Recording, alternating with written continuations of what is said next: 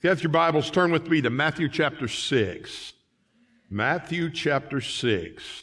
Today I want to talk to you on the subject of do not worry.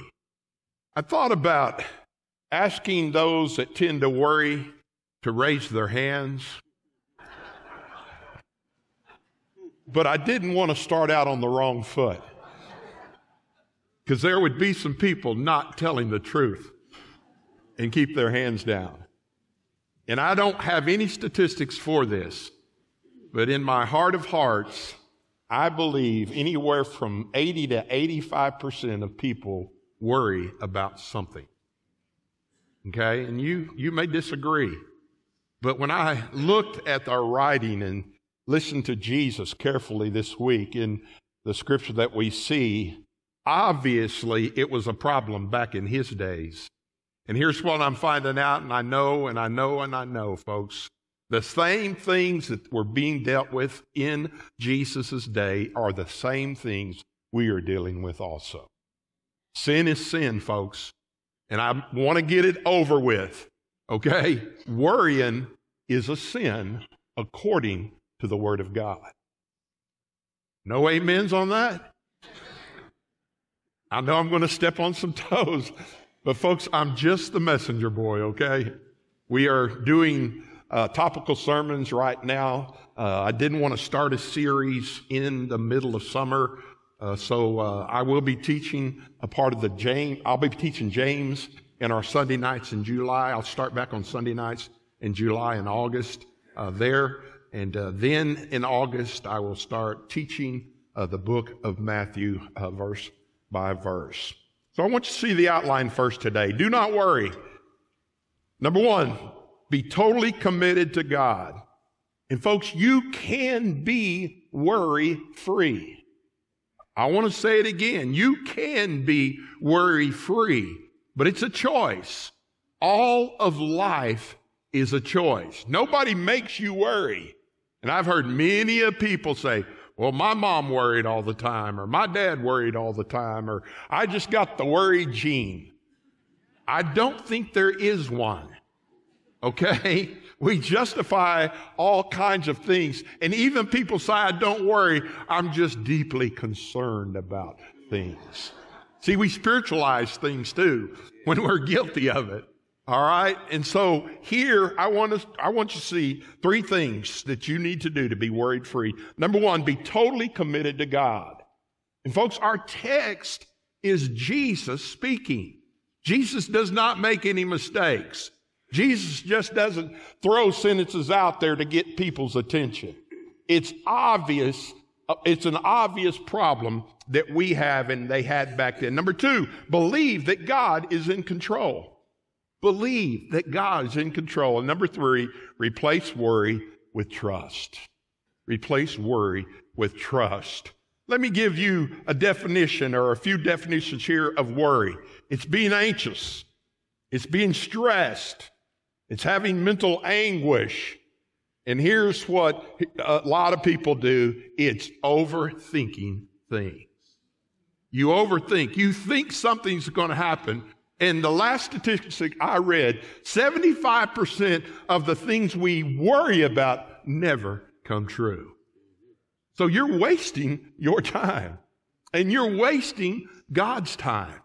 It's kind of like a rocking chair. I love rocking chairs on front porches. And you can be rocking and rocking and rocking, but you are going nowhere. Okay? You're just in motion.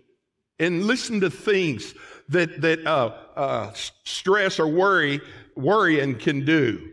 It can cause lack of sleep. It can cause high blood pressure. It can cause stomach issues. It can cause headaches or migraines. It can cause poor decisions. And it can cause unnecessary stress in your life. And I know there are some folks, and they're kind of few, that they're just calm all the time.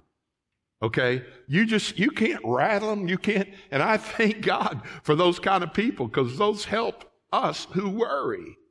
So we have to understand Jesus is addressing this issue in Matthew chapter 6.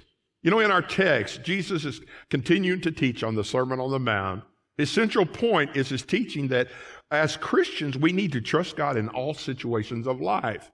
Jesus is Lord, Master, Savior, and Provider. His love, His presence, and the Holy Spirit is more than enough to get us through challenging times like these. So let's look at what Jesus had to say. Matthew chapter 6, verse 24. No one can serve two masters. What does no one mean? You are not the exception to the rule. No one can serve two masters. It's like trying to walk in two different directions. It doesn't happen, okay? No one can serve two masters, for either he will hate the one and love the other, or else he'll be loyal to one and despise the other. And we know what he is talking about. He's talking about a master and a slave issue. And in Roman times, there were well over 1 million slaves in the Roman Empire at its peak. And this is what Jesus, he was trying to give an example, a life of example of what he was talking about. The master totally controlled the slave. And I think it's interesting that Paul, the apostle, called himself several times in the epistles a bondslave to Jesus Christ. So we see the point in what he is saying. You have to make a choice. You have to make a choice. And folks, I believe when we get saved, we are totally committed to God. Now, we may not know everything and we may not know all the doctrine. All right? It doesn't matter if you can't find a book when you start. When I say go to Zephaniah and you can't find that, okay, that's okay. You will grow in the Lord. But it's saying in salvation, I make Jesus Lord of my life. And Lord means master. So we don't need two masters in our lives. We need one master, and that is God Almighty Himself. He is our master. Jesus is our example, and the Holy Spirit helps us to know how to live. And he's saying and comparing, there's a big difference between hate and love. If you hate one thing, I think of something that I hate. My mom and dad loved liver and onions. And when Mom started cooking that, I was looking for a house to go to. Amen. They made the mistake one time of making me eat it in front of company. And it did not turn out well. Why? Just the smell. And folks, there are some things that we hate. We don't like it. All right? We don't like it. But we also love other things. Oh man, there's a lot of things I love. All right? Catfish. Mm-hmm. Oh, I love it. What is he saying? Folks, it's either hate or love. We are either following God. Now look at the second part here. You cannot serve God and mammon. What is he talking about? He's talking about the world. Some people interpret that as money. But it's not just money, folks. It's the world system and the world values. Folks, the world is trying to tell us how to live. The world is trying to tell us how to act. The world is shoving things down our throat. Satan has an agenda. The news has an agenda. There is sin among us, and they want to talk about the new normal. It's not normal what they are asking us to do. It's an abomination unto God, some of these things. And we do not need to buy into the world's philosophy. We don't. We need to live for Christ. I don't have to tell you what they are. You should know as a Christian these things. They're parading it everywhere. They want to legalize everything that is against God's holy word. So the Bible tells us in Joshua 24, go there. Joshua 24, verse 14. This is Old Testament. This is Joshua. Now, therefore, fear the Lord, respect God. Folks, there's not a holy respect for God anymore. All I hear is people taking God's name in vain in the world. Respect God, fear God, serve Him in sincerity and in truth. Put away the gods your father served on the other side of the river and in Egypt. Folks, they were serving gods way back in the Old Testament time, and people are still serving gods. Little g, look at this, serve the Lord. If you are totally committed to God, you're serving the Lord. You wake up thinking about Him. You pray. You witness. You try to please Him in everything that you do. And if it seems evil to you to serve the Lord, choose for yourself this day whom you will serve. And folks, we all have a choice. You made a choice today. Am I getting up and I going to church? You know what? You know what helps me? And I never have to set an alarm, folks. My alarm goes off between 5:30 and 6 in my head every day. But if I'll lay my clothes out, if I'm looking forward to going, the choice has already been made. Choose to serve God. And it's not with this 50%. God's not looking for part-time servants. He's looking for folks that love Him, that serve Him, that look forward to talking to Him and reading His Word. Whether the gods of your fathers served that were on the other side of the river, the gods of the Amorites, in whom land you dwell. But as for me and my house, we will serve the Lord. Oh, folks, Joshua had to take Moses' place. Can you imagine following Moses?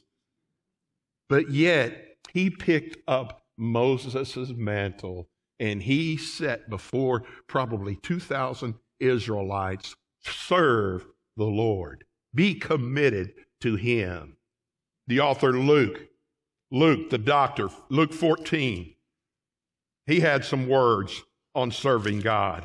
Luke 14, and you talk about straight. Again, this is Jesus' words. It's in red.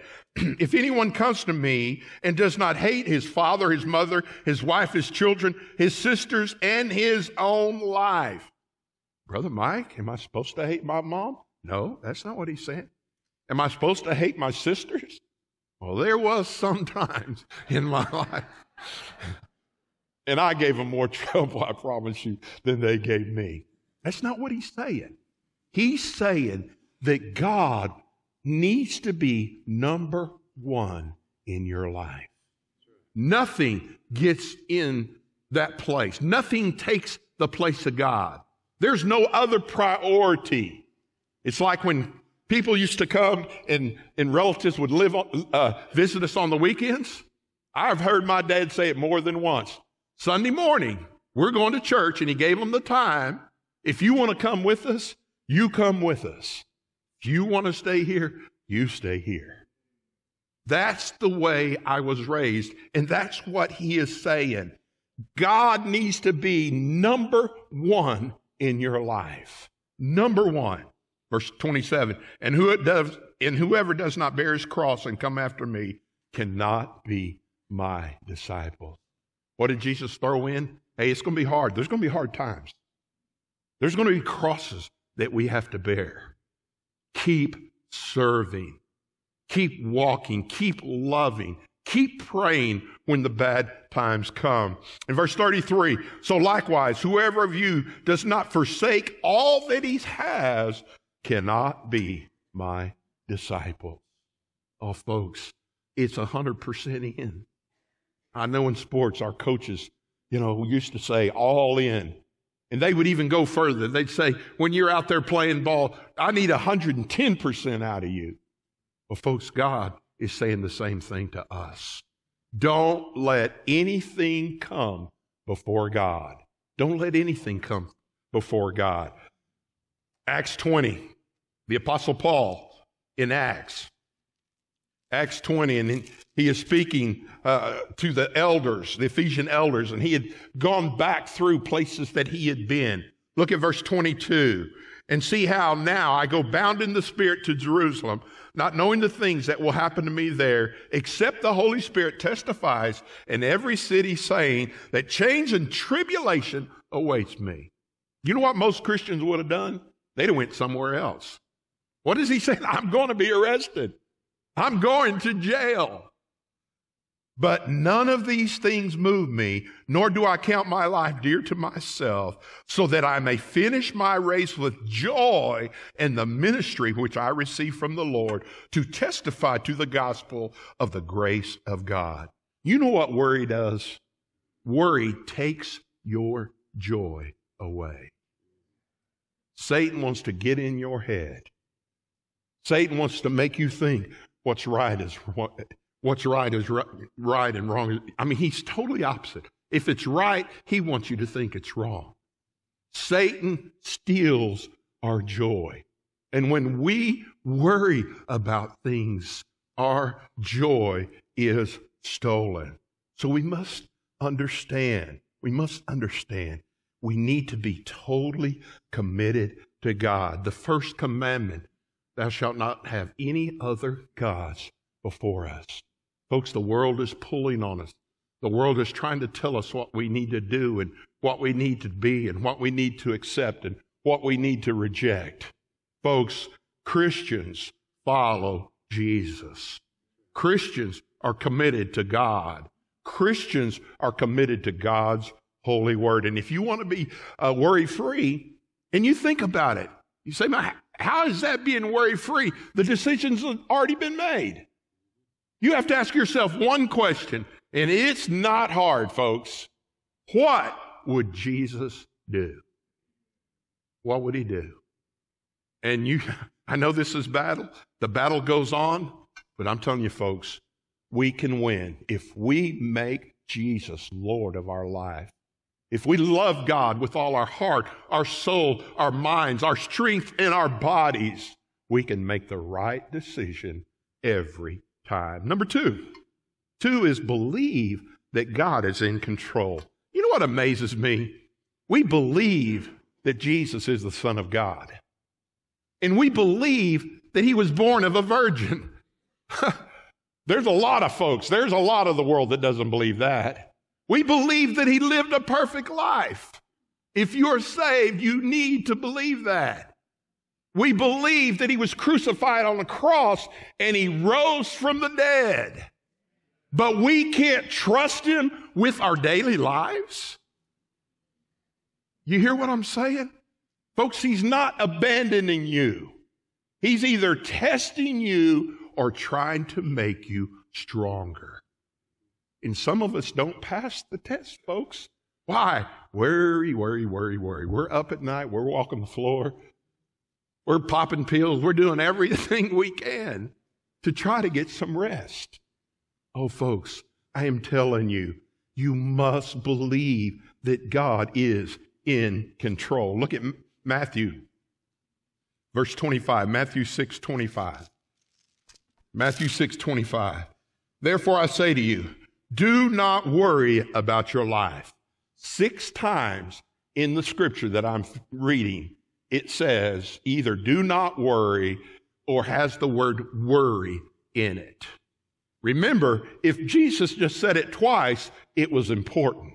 But obviously, this was a problem in that day. And I am telling you, as a minister of the gospel, this is a problem today. We're living defeated lives. We are. We don't have that abundant joy and that abundant life. Why? Because we worry too much.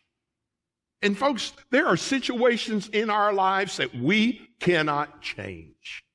We can't change it. That wayward child, you can't change them.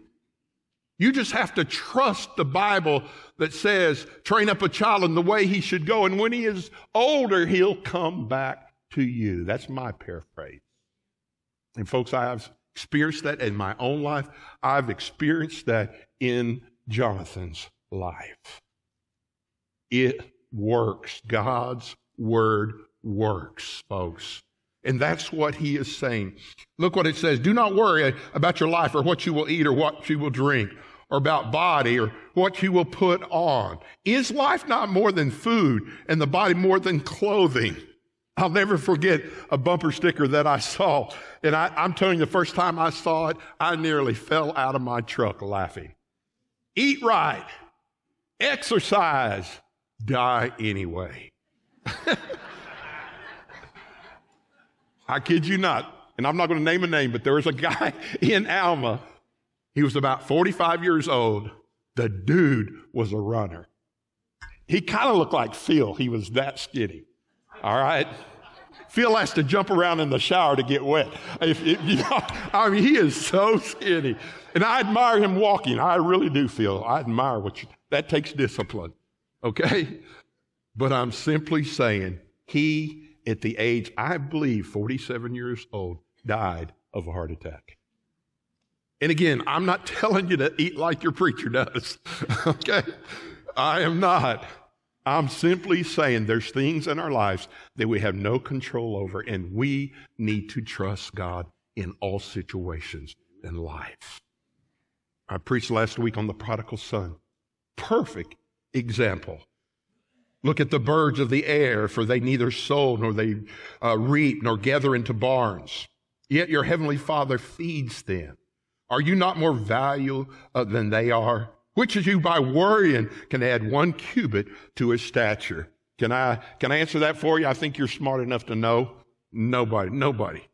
All right, you were the way God made you. Matter of fact, Psalms 139 says you were beautifully made. You were wonderfully made. He made you just like he wanted you. Quit worrying about stuff. Quit worrying about what other people think of you. You're not standing before other people, folks. They may judge you here on this earth, but the only one you have to stand before is God, and that is a promise from God's word. Quit worrying. They may not even be talking about you, and you're worried about something that never even happened. Folks, I mean, we went over 700 enrollment in our church. We have more than 700 members on roll. Do you think for 1 minute I can control 700 people? Do you think for 1 minute all 700 people like me? Now, I find that hard to believe that somebody doesn't like me. I know I can't please everyone, but I don't have to. As long as I am preaching the Word of God, pleasing God, walking with God, challenging you in the Word of God, then I just want to hear my Savior say, well, good, well done, my good and faithful servant. Folks, quit trying to impress others. We impress others spending money that we don't have. Did you hear so-and-so got a new car? Honey, we need a new car. I hope you're smarter than that. I hope you're not that.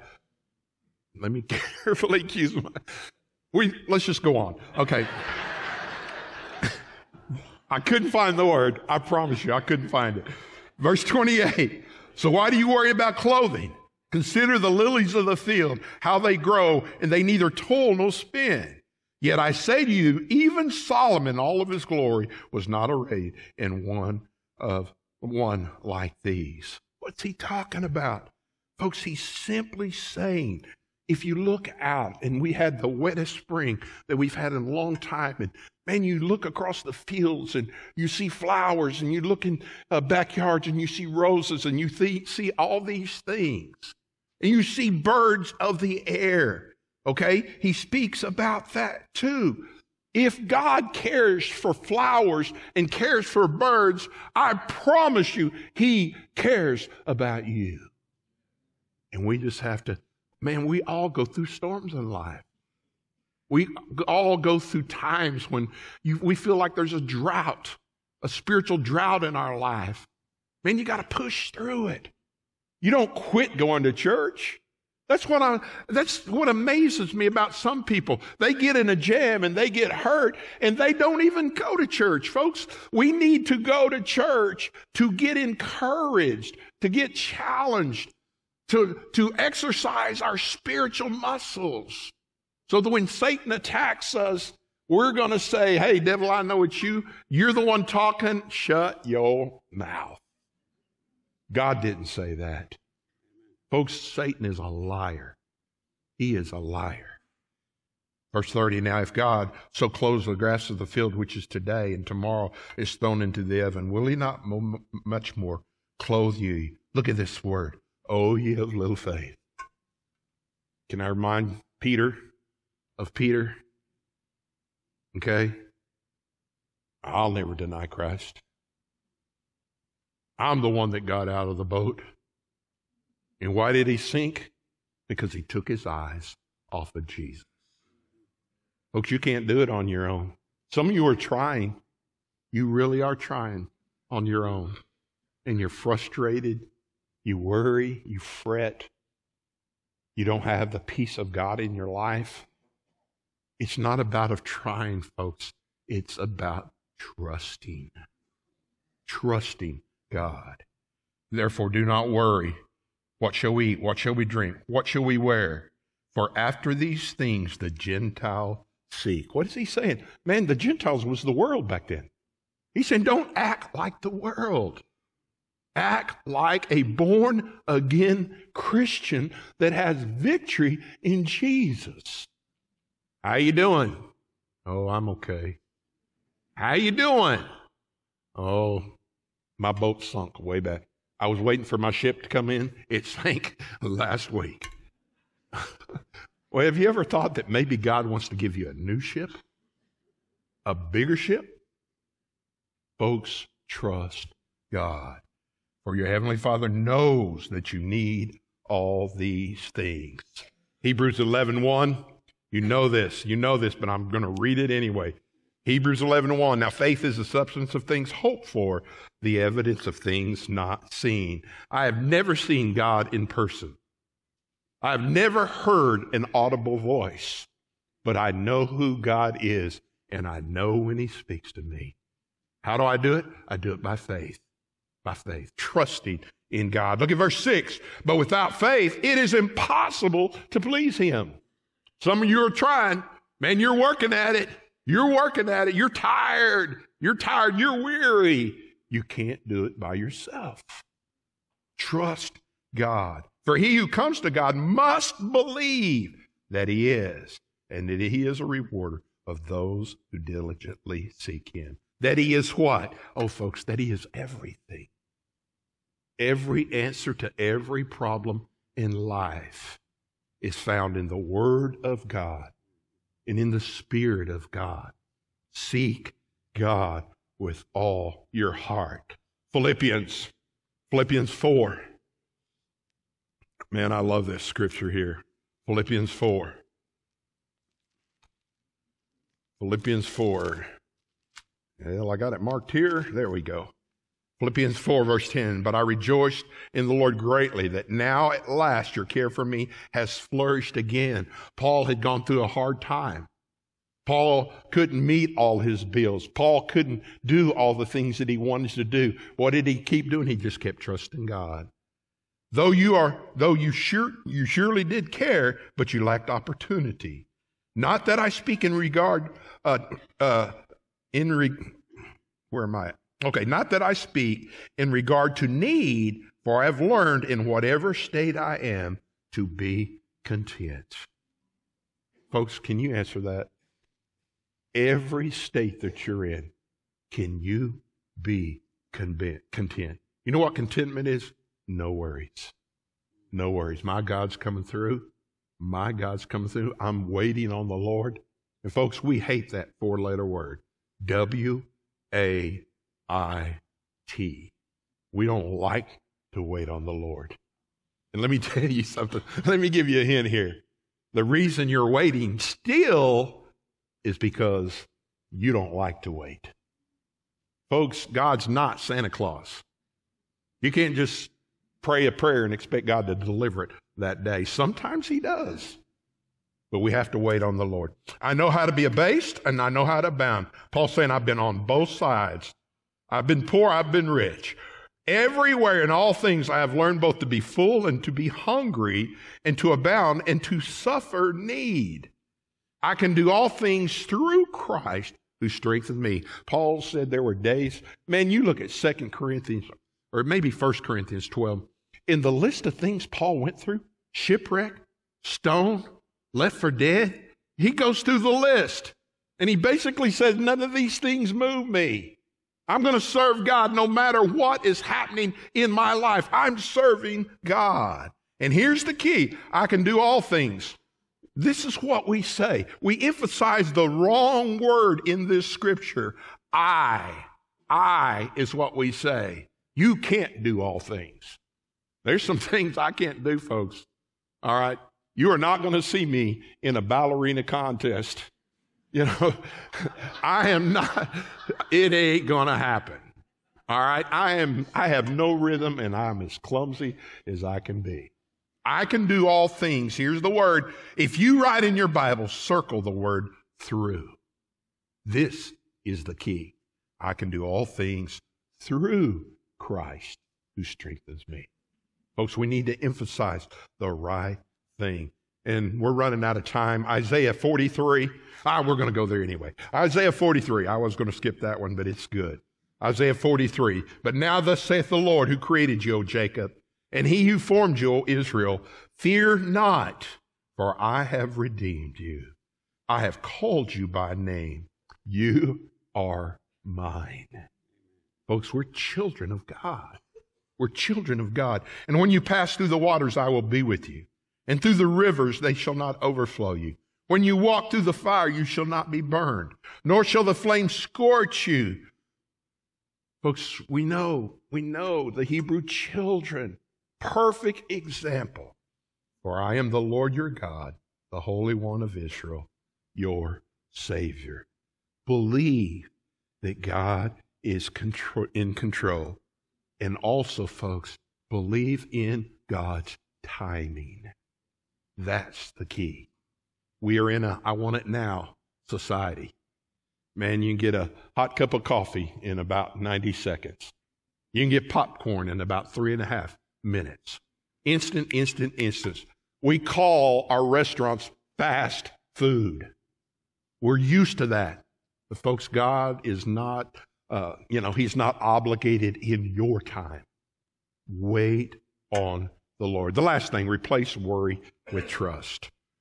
Replace worry with trust. Matthew 6. Let me get there again. I love this. But seek ye first the kingdom of God and his righteousness. Folks, we have to know the right priorities. We have to have the right priorities. But seek first what? The kingdom of God. Scott, I know you know this, but we could be having a bad day, maybe at work or wherever, but yet we run into somebody somewhere after work. We present the gospel to them and they get saved. What just went away? That bad day. That bad day. Why? Because God allowed us to share the gospel of Christ with somebody and somebody gets saved. Folks, the Bible says all of the angels in heaven are rejoicing when somebody gets saved. Make Jesus a priority in your life.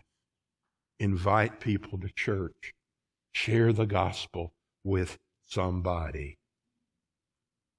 But seek ye first the kingdom of God and his righteousness, and all these things shall be added unto you. Therefore, do not worry about tomorrow, for tomorrow will worry about its own things. Sufficient is the day and its own trouble. And folks, we have to realize and we have to trust God's timing in all that we do. He has told us 6 times in this scripture to quit worrying. Proverbs 3, and I know you know this, but we're gonna look at it anyway. Proverbs 3, I love this.